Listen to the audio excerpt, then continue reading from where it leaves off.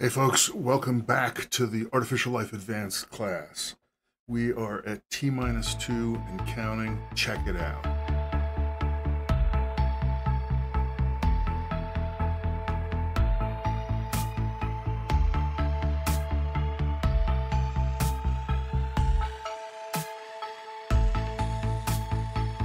This takes a while. I'll talk about it later.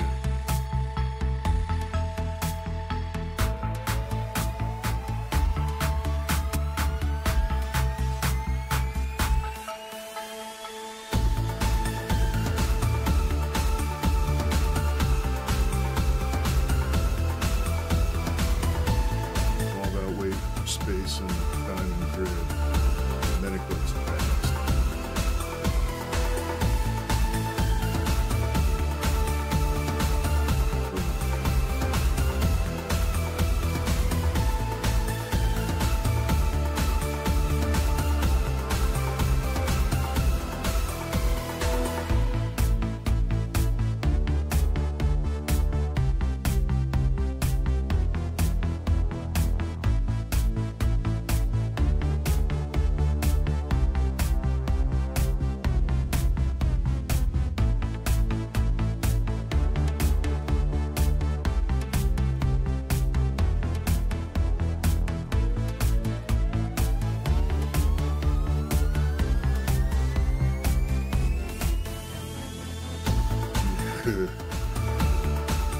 Yeah. So that's it. It's been 6 weeks. I had some big fun. We'll see why I picked that particular shot of molecular configuration in a couple of minutes. I have a tremendous amount of stuff. The goals for this time was proto-ancestor runs. I'm calling that what we just saw that. The proto-ancestor did not successfully have an offspring, but it ran. It did run. Publish a book. I'll talk about that just a bit at the end. Have big fun. Okay. Yes. Had some. Will we see grandchildren for the ancestor? Maybe. It's close. Okay. Lots to talk about, starting with timeline revisions. Okay. So last time we had a lot of stuff still missing, diamond cutting missing, redeploy centers missing, and so forth. As of now, redeploy centers, I'm saying we have that. In fact, there was some stuff going on that was a little bit tricky in that video. I'll talk about it, well, if not during this time, then during the live stream afterwards. And now we had the whole month of December as a simulated evolution stretch goal. We are now taking that over. Simulated evolution will not happen. Real evolution might happen if there's bugs. But we still do not have diamond cutting. That is the big gotta get diamond cutting, and then finishing the ancestor code, tuning it up, making it all work. That's the last step. Then we ought to be able to be doing runs on the grid. Atomic live chain. So, back at T-9, the question was, if we're using a pocket chain to represent our digital DNA information, we have to be able to grow a loop. But the loop is closed at both ends. We can't just grow around like we could with a swap worm. So, and I made up new grow, which eventually got renamed to shapeshifter, and new grow puts out a new corner, which puts out a new side, which eventually hooks it all up. And that was, I convinced myself, was absolutely as the best you could do in principle, because there was no way for it to happen in one event. Because if you have an event window on one guy, it cannot see all the other things that would need to change. So specifically here, if we wanted to do something with this EC, it can see its whole box. It can see its neighbor to the east, but it cannot see all of its neighbor to the north. It cannot see northeast. It cannot see all its neighbor to the northwest, and so on. Similarly, if we look at this empty one down here and say, could it do something? It cannot see. You cannot see all four pockets. What are you going to do? Eventually, in November, the pin dropped. Yes, well, but what if we let the event happen on the grid? Like, instead of having a particle to grow the loop, suppose we have a field of loop growiness. that can just happen like this. And from an event that's happening at this hard cell G, it can see all of the 4 pockets around it, which is what we need to make an atomic revision that it could affect 4 codons at once.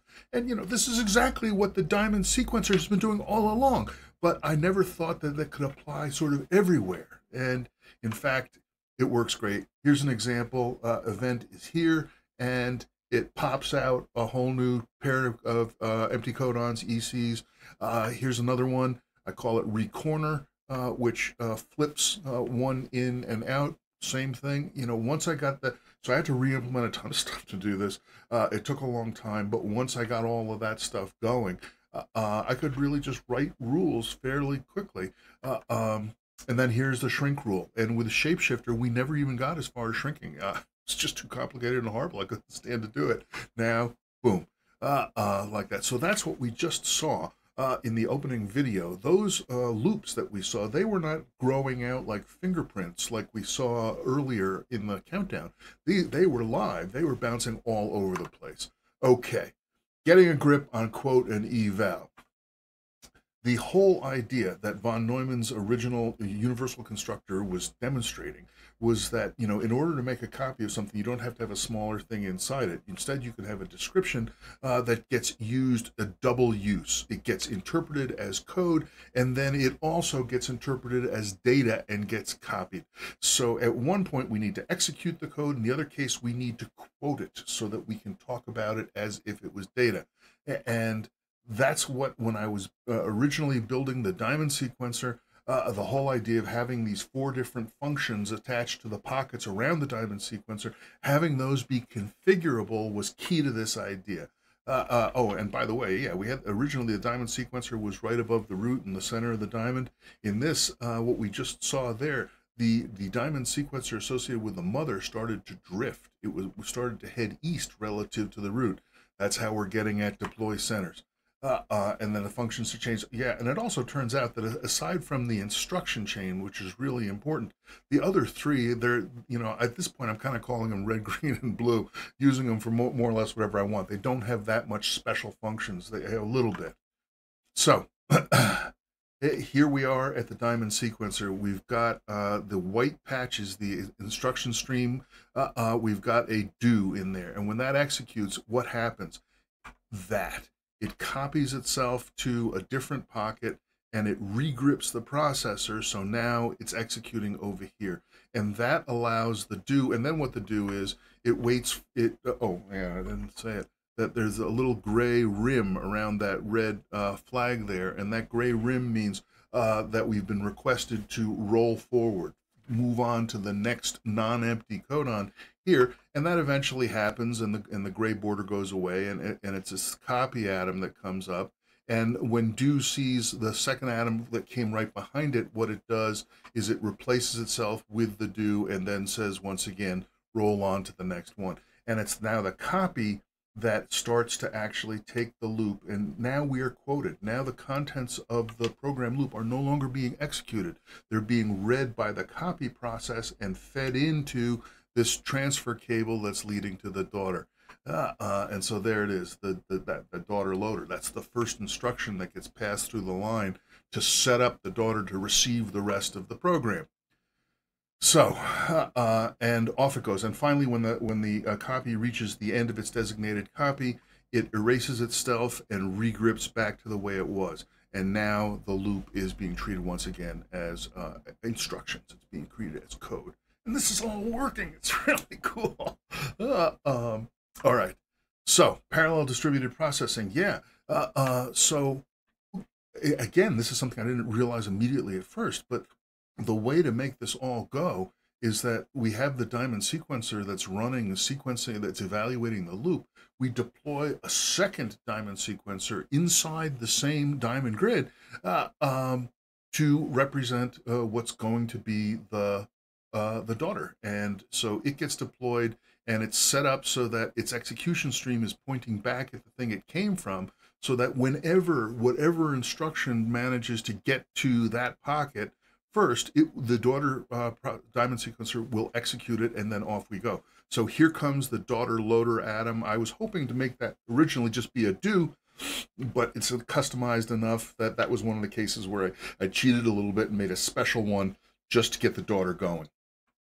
And here it is. It's now reached into the instruction pocket, and it executes. And so it regrips the processor, makes a copy of itself someplace else, and it pops out one of these little looper things that pops out into a loop like that. And then here comes the copy, and it all just starts getting fed through. The field effects start making more room in the daughter. Off we go. Another crash storm.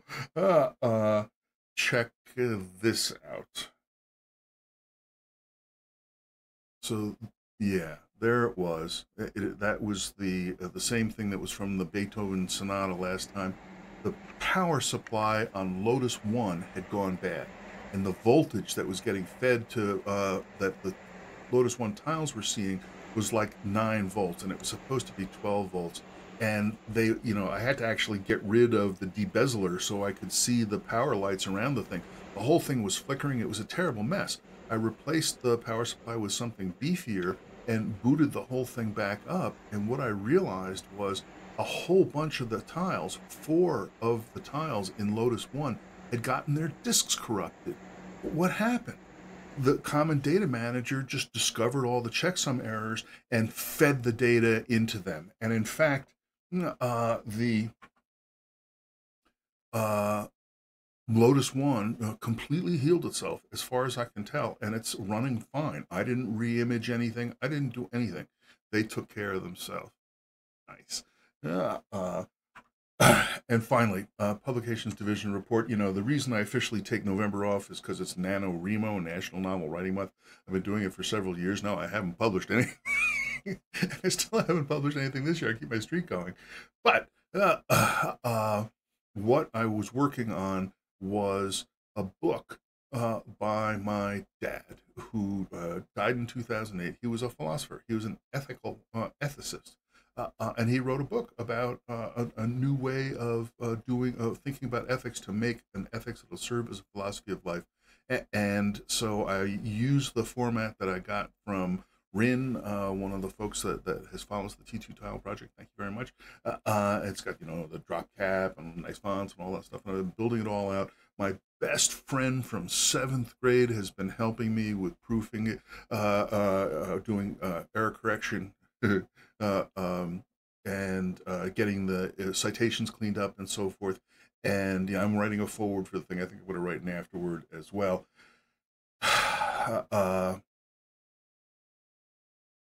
It's funny because the contents of this book, which I never actually really read until just the last couple of months, really gets at a bunch of the bottom-up, robust first, complex systems, emergent properties, all that stuff.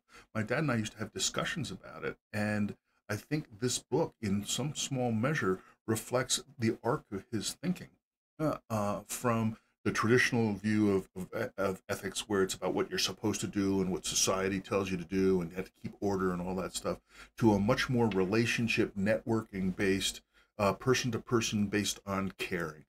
And wow, it's really good. So we're titling the book Companionate Caring, an Ethical Philosophy of Life by Sheldon C. Ackley. This is an early possible cover. None of this is finalized yet, but very exciting. I would love to get this out in 2022, but since we got the A-Life creation countdown coming in to blast off in the same time, we'll see how it actually works. And that is it. In 2 weeks, it will be T-1, as close as you can get without blasting off. And the essential #1 goal is programmed diamond cutting. I've been avoiding that, and I'm worried about the loops being all sprawled all over the place. And when we cut it, they'll tear the loops. Time to bite the bullet and face it. I would like to also finish the forward to Companionate Caring. We shall see, and have some more fun. Folks, thanks so much for coming by. I hope to see you next time.